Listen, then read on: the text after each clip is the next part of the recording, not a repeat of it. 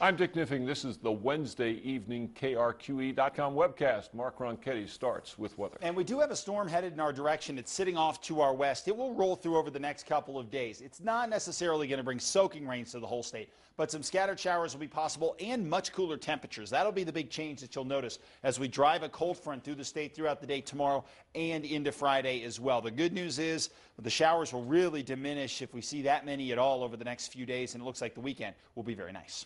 Albuquerque police officer Brad Aaronsfield took the stand in his own defense at his trial in federal court Wednesday.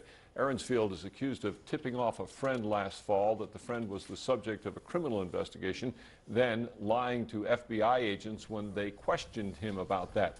The friend, car shop owner Sean Bryan, testified yesterday that Aaronsfield did alert him about a drug and stolen property investigation aimed at Bryan and some of his employees. On the stand Wednesday, Aaronsfield admitted that he told Bryan police were looking at him and some of his employees, but Aaronsfield insists he didn't go into detail. APD suspended Aaronsfield after he was charged, and he recently resigned from the force. Police say the gun that killed a 4-year-old boy yesterday was his father's. Ken Daniels, the father, is a federal agent.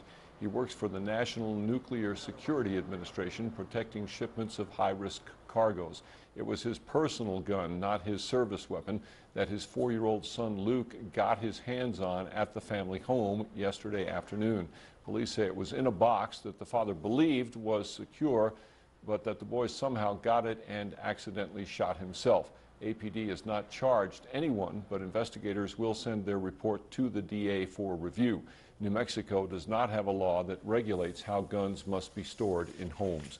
Join us for all the latest news tonight on KRQE News 13 at 10.